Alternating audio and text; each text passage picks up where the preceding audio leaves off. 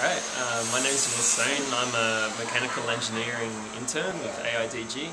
I've been here about 7 months now, and I'm going to be working another 2 or 3 months.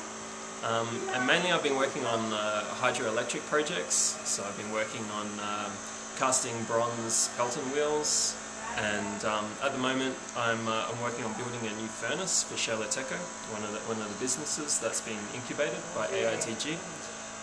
And this is going to help them to cast bronze turbines for hydroelectric projects. Over here you can see we've started on the furnace. At the moment we've just got the shell, but there's going to be inside there's going to be a refractory cement lining.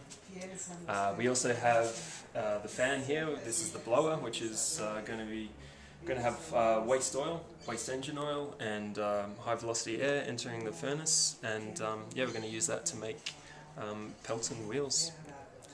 Another project I'm working on at the moment is it's another type of hydroelectric turbine called a Mitchell Banki or crossflow turbine.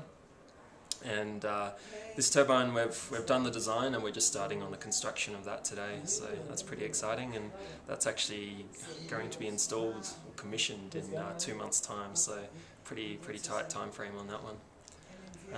Yeah, so lots to keep me busy over the next 2 or 3 months.